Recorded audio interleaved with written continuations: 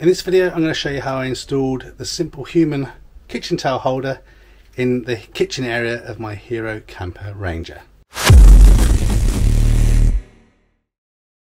Okay, so excuse the hotness, it is really hot still here in the UK. It's 32.2 out here as I'm talking, but yeah, I wanted to talk about the kind of kitchen roll holder situation in my Hero Camper right now. So as you can see, you would have seen in other videos if you've been watching them on the channel, I have this IKEA kitchen roll holder that kind of just clips on to the metal backings here, and it takes a standard sized kind of UK kitchen roll holder. It works pretty well. It is a little bit wobbly, and sometimes the end kind of falls out a little bit and this kind of droops down a little bit.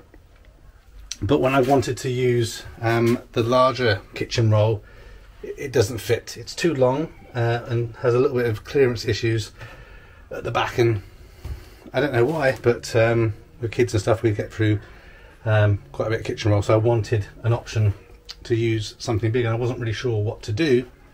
Then I remembered that in some of the original videos when I was researching into teardrops and everything, one of the manufacturers I looked at was a US company called Bean Trailers, and they have this really nice towel roll holder that they kind of fitted up here on the left hand side because their sink's down below, and I've asked them what it is that they're using, but they've never told me. But this week I realised what it was, and it is this, the simple human towel rail or towel roll holder.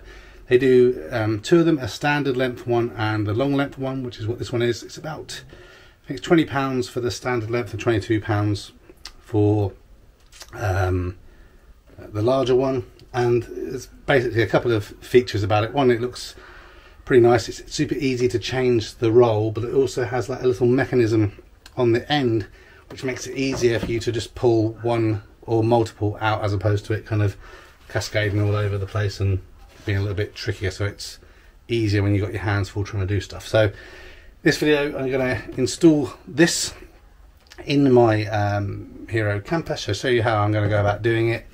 I'm going to fit it up here, so like the opposite side to what the Bean Trailers have, so it's over the kitchen area, still kind of out the way, but I just need to make sure that everything's going to close properly. So I'm going to move the camera around, grab my tools, and then kind of show you the product and how I'm going to install it.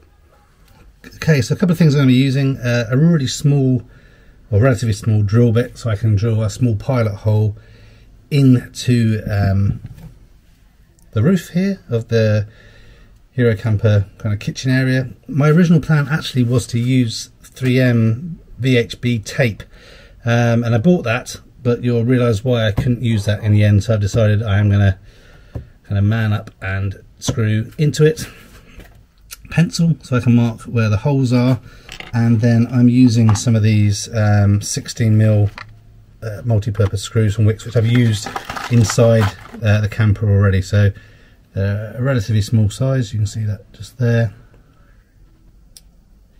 but I know that they aren't too thick for the materials of the camper, assuming it's the same as inside. So again, this is the simple human kitchen roll holder itself. So you can see a little bit of information here on the back as to kind of how it's supposed to help dispense things. So again, as with most of the things, this is a luxury item, definitely not something that's needed. I'll show you what's inside.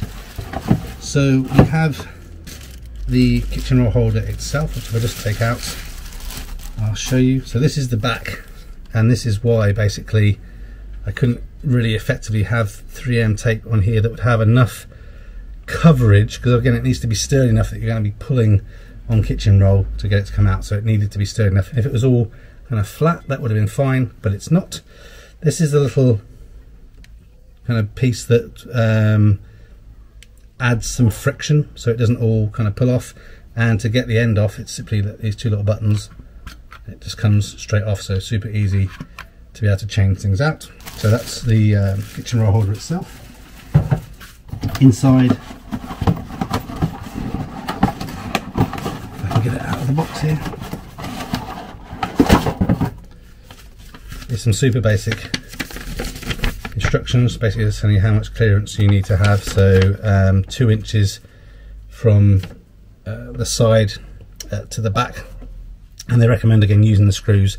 Some of the other Simple Human products, they do say that you can use 3M sticky tape, but for this they do recommend you know, using the screws, which is what we're going to do. We're not going to use the screws that come with them, so these are the screws that come with it. I've done a little check. I think they actually probably wouldn't go all the way through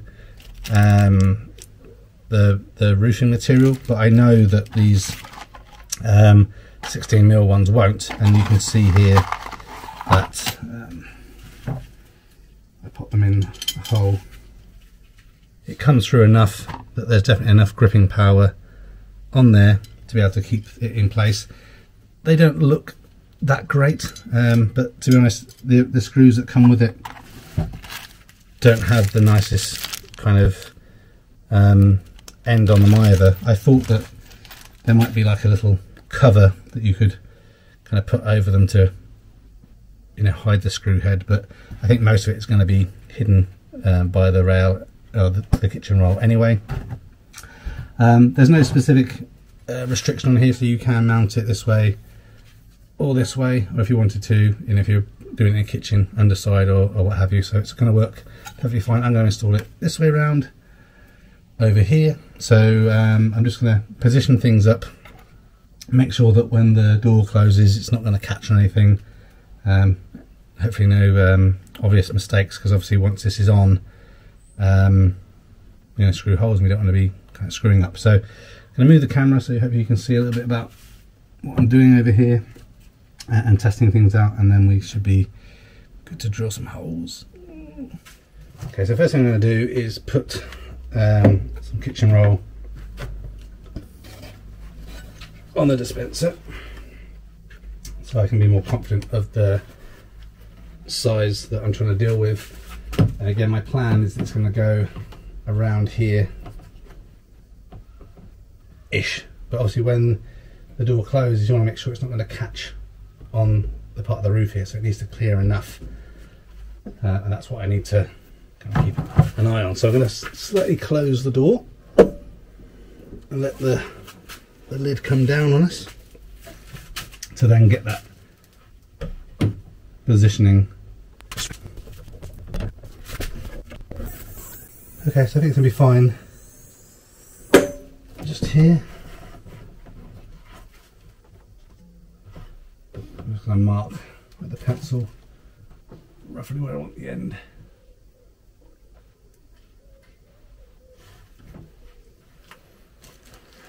I'll just move the camera and show that to you. So just over here is where I'm planning to put it, so it's going to be kind of above where the sink area is. So what I need to do now is mark the kind of couple of holes where we're going to put the fitting. So again, take the end off, take this off, line it up, and mark where the holes are going to go.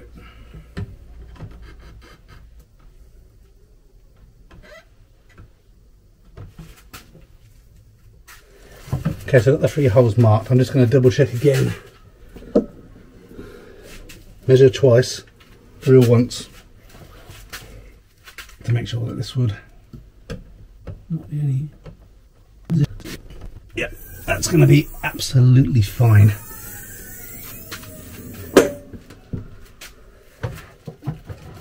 Now comes the horror moment. We're going to drill some holes. Okay, so not sure how well this is going to come out on camera. Basically, it has the 3 holes just over here. So one there, one just there.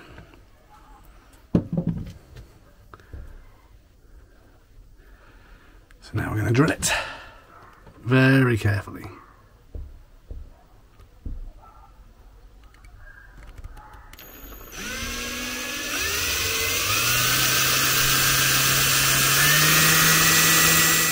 Okay, so there's 3 very small kind of guide holes, and then I'm going to use the drill to drill a little bit deeper. We're just trying to go kind of through the first kind of layer. So you can see it's relatively thick. We want to just break through so it doesn't crack the outer kind of shell of it. So I'll just finish that bit up and then show you what that looks like. Okay, so this is it. The 3 holes have been done here. So one here, and one here. So just give them a little wipe off, and then get the screws. Use a screwdriver as opposed to a drill or a power screwdriver or anything, to make sure we can do it nice and controlled into there. Okay, so with any of these types of projects, it's really important that you use the right tools. So make sure you're using a big enough screwdriver for the size of the head, the screw bit you're using, especially on materials like this, because you have to put quite a bit of pressure in there, and you don't want to round the head or kind of slip or do anything like that. So keep that in mind as we kind of go through here. So I've got one screw just in very lightly to help me guide up the other ones.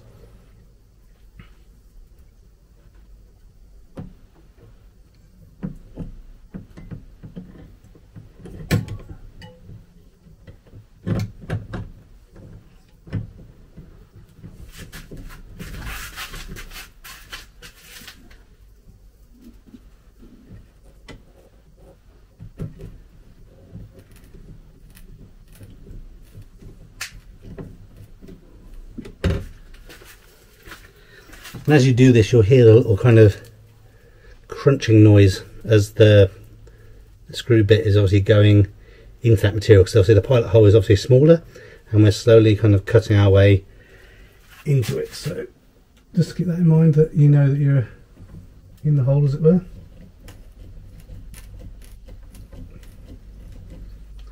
And then I just, again, like to do this nice and slowly.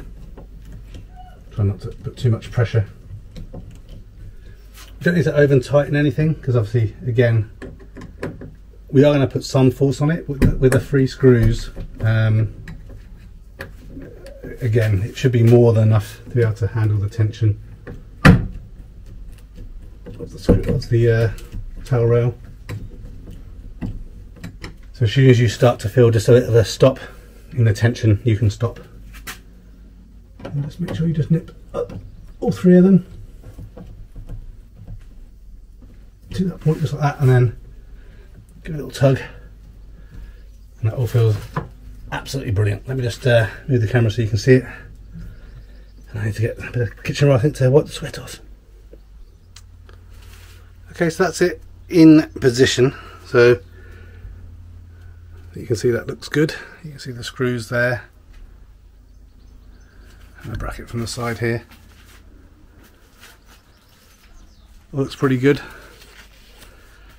The main thing for me with these mods is I want to make it look like it was always there, so like factory kind of installation. I think it's hard to see on camera, but it does look straight from my eye, which is the main thing.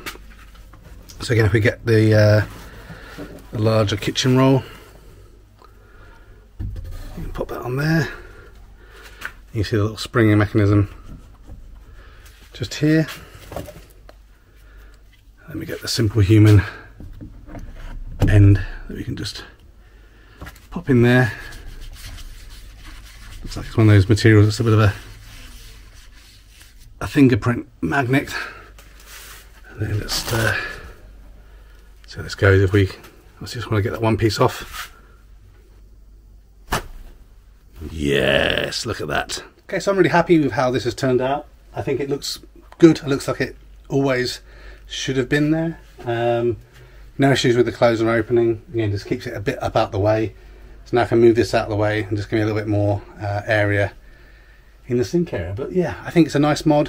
Hopefully it helps if you think about doing something similar. And again, thanks to the Bean Trailer people for fitting theirs as stock. I think it's a nice little addition, and just another little tweak to the Hero Camper kitchen area. So if you've enjoyed this video, please consider liking it.